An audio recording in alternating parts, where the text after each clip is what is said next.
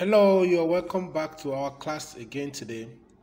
In this particular class, we are going to be bringing you the physics practical in an alternative format as was presented by the West African Examination Council in the year 2017.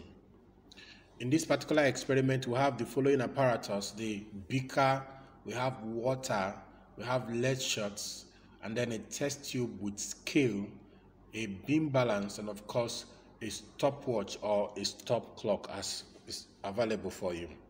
Now we have here the diagram for this particular experiment you see, and this diagram tells us about what the procedure would be and what are we expected to do in this particular experiment. We're expected to first weigh the test tube and record the mass. So when you must have weighed it and recorded the mass empty, then you load it with sufficient lead shots. The reason for this is so that it can be able to float vertically in a beaker of water, as you saw in the apparatus. So once we have loaded it with lead shots and then dipped it inside or immersed it inside the beaker, the next would be to measure the depth of immersion D as it is from the scale on the test tube.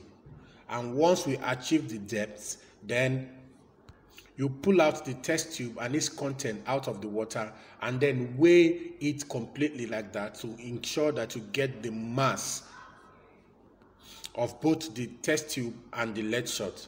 From here, we can be able to now deduce the mass of the lead shot that has been used in the course of the experiment, because already we know the mass of the test tube. So by the time we subtract, we'll get the mass of the lead shot. Once this is done, we'll return the test tube and its content into the water again. In this case, we want to find out the time, it will take the test tube and its content to complete 10 oscillations. So we dip it into the water and then depress it vertically and release such that it performs vertical oscillation. So we'll record the time for 10 complete oscillations, we note it and we record it. So in doing this, we have both the mass of the lead shot noted, we have both the depth of the lead shot inside the beaker noted, and then we have the time for 10 oscillations also noted. And then after doing this, now we'll repeat the procedure for 4 other values by increasing the quantity of the lead shot in the test tube. So once we increase it, we now repeat the procedure again and then determine these other the same quantities that we have determined, and then we tabulate our reading. So that's what the procedure is like. So with our tabulated reading, we'll now be expected to plot a graph of the mass of the lead shot on the vertical axis against t squared, that is the square of the period of oscillation on the horizontal axis, then the slope and the intercept on the vertical axis, and then some few evaluations that we need to do. The precaution will always have to be there, and then 2 short answer questions as is expected of us in this particular question. So this is what the procedure is. And then interpreting this alternative to practical, look at the diagram here. In this particular diagram, you can see that the first mass of lead shot given to us and its content in the test tube is given here as 51. I think you can read it off from your end. You can see the mass is 51. The second one is 53, the third one is 55, the fourth one is 58, and the last one is about 60. That is the total, both the test tube and the lead shot, as you see in the diagram here. Now, also from this diagram, we can be able to now find out the mass of the lead shot by deducing the original mass of the test tube, which was given to us in this question as 20 grams. So if you do that, you'll get the mass of the lead shot, and all this we are going to tabulate in our table. Also from the diagram to the right, you will see the depth of immersion, and for alternative to practical, all you have to do is just to measure the length. Just use your meter rule and measure the length. So from the 0 cm point to D1 will give you the first one, and then up to the 5th reading. And for us, what we got is that the depth is 5.1, 5.4, 5.6, 5.9, and 6.15. respectively for all the values that we had already mentioned. And then reading off the stop clock in figure 1C that you can see here, then from the diagram we got our time from the stop clock to be 6.5, 6.8, 6.9, 7.4 and 7.5. Make sure that you read accurately, because it will affect your reading if there's error in trying to interpret the diagram that is given to you.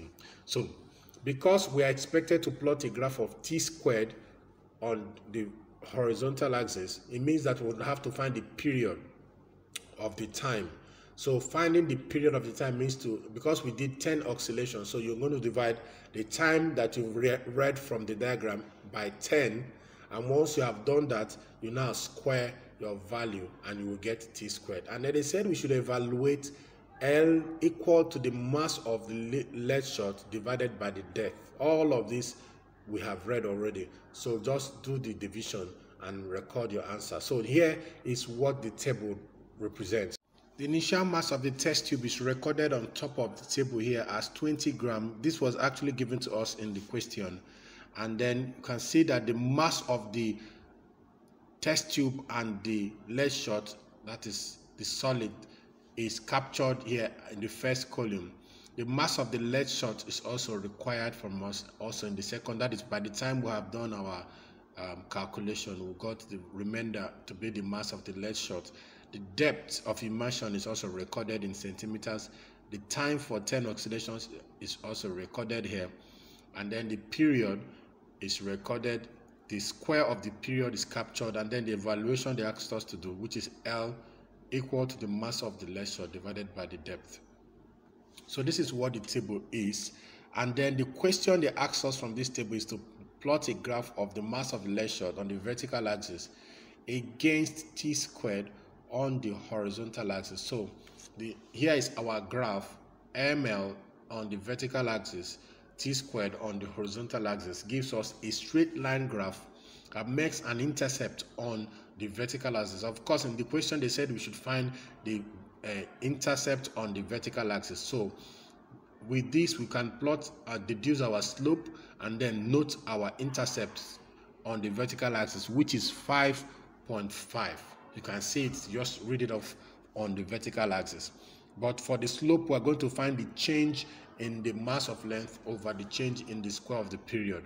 By the time we take our upper and the lower limits of our vertical axis, and then also for the lower horizontal axis, we get our slope to be 61.11 grams per second squared. And then the intercept is also recorded. And then we're asked to evaluate K, which is equal to 4 pi squared x over Q.